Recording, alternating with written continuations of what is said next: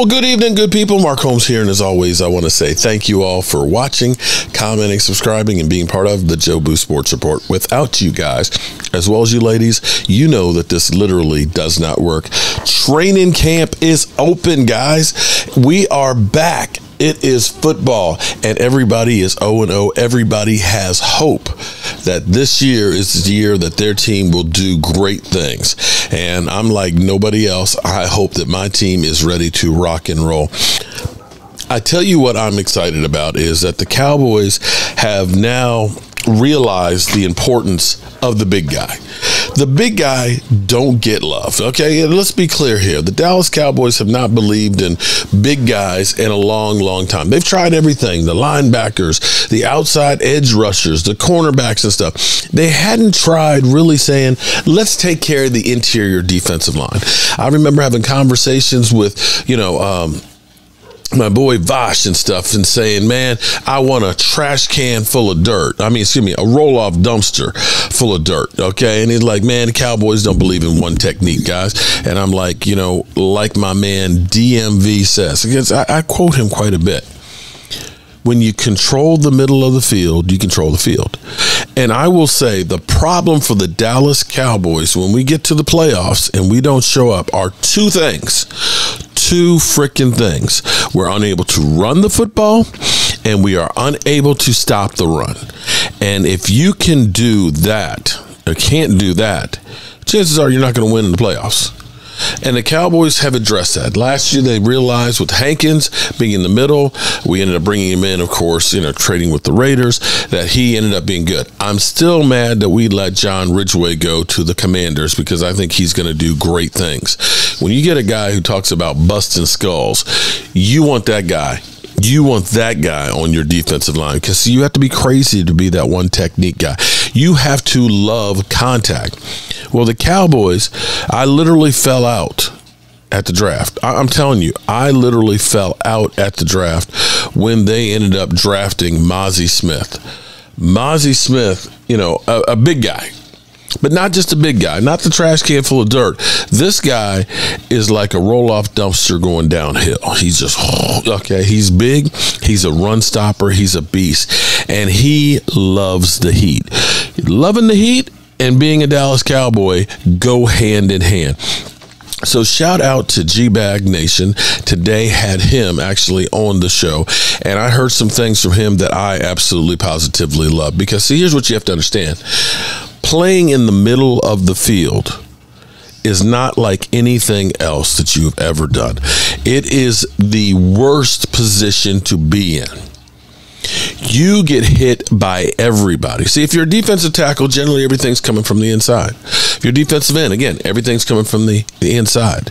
If you're a linebacker, you're standing upright. You're seeing everything that's coming through there, and hopefully you've got great defensive linemen in front of you that are keeping those guys off. If you're a cornerback, you're going against wide receivers, from time to time you might have to tackle unless you're Deion Sanders, and you're like, I ain't putting my body in that. I'm not doing that. But as a nose guard, you line up closer to the next man, closer than anybody else in the field. You are literally a football width away from the center. And your head is going to hit every single time. And it's not just the center. You can get hit by either of the guards. Sometimes the guard and the center. Sometimes this guard and the center. If the team has a fullback, you can get double teamed there. You can get hit by him. And worse yet, the worst one that I hated was the wham block. That's when the tight end is in motion and the quarterback snaps the ball and this guy, head hunts you right there. You get hit in the hips, the knees, because, of course, there's the cut zone where it's legal to cut your ass right there. Outside the tackle box, you can't do that. But there, you get cut. You get battered, you get bruised, you get beat to hell. And you have to love it. Listen to Mazi Smith, a.k.a. Pop-Tart. I heard that about a week or so ago that his nickname was Pop-Tart.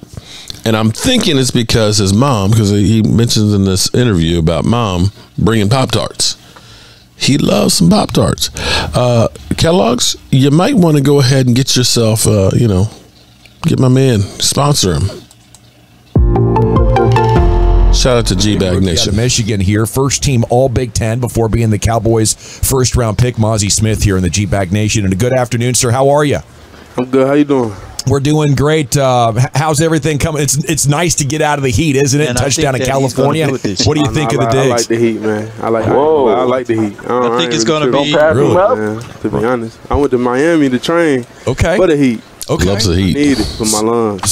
So what's your key to enjoying the heat? Because we all could use some advice here in North Texas. We're all battling it on a daily basis. Mazi, what's the secret? I like the heat because it's easier to warm your body up.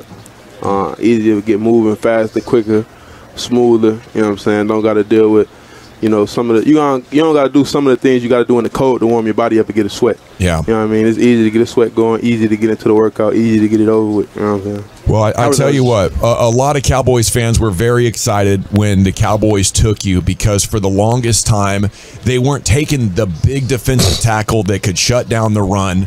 And now it seems like last year, beginning with Hankins, and now with you, they're taking that more seriously. Yes. And after so many years, we're just stoked to have guys specifically like you. What I want to know is, can you tell, are you still way stronger than the guys on the other side of the line of scrimmage?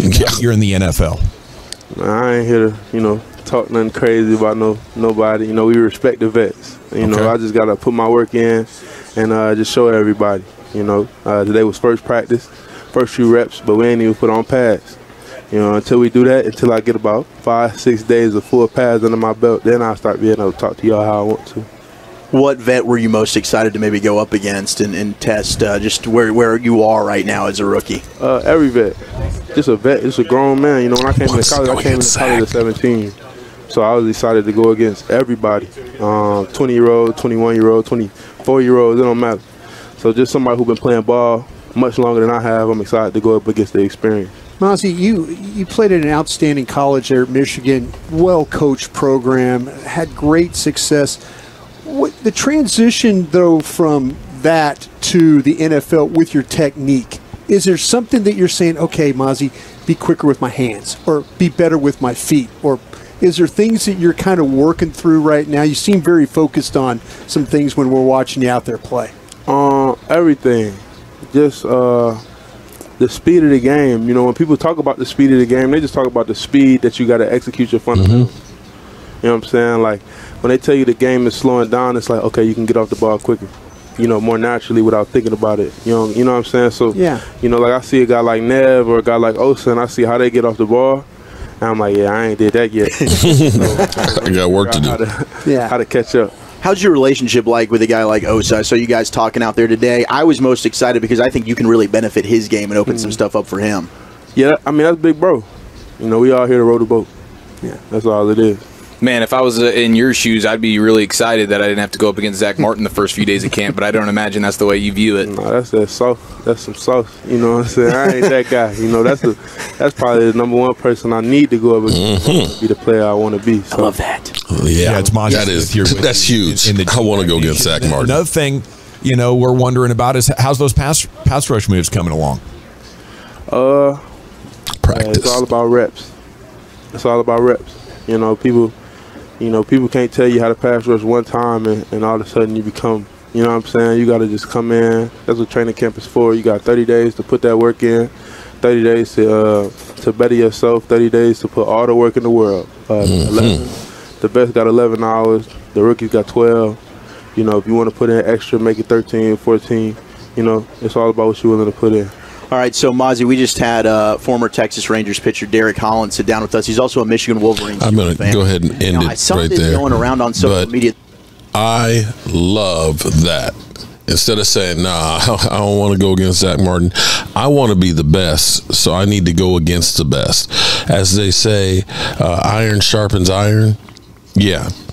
This guy is going to be a difference maker. Now, I'm not going to be a Philly 500 and say, oh, my God, he's going to be Reggie White or anything like that. We're going to have to wait and see how he gets on the field. But attitude-wise, I love it. Now, he does have sleep apnea. Didn't know that about him. And he says he sounds literally like Darth Vader sleeping.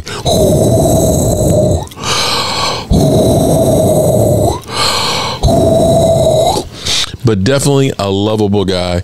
I hope for big things from Mazi Smith. Can't wait to see the moves that he gets taught from Dan Quinn, because you know Dan Quinn, a lot of people don't realize this, but Dan Quinn, as small as he is, he's about my age, and back in the day we weren't quite as big playing football.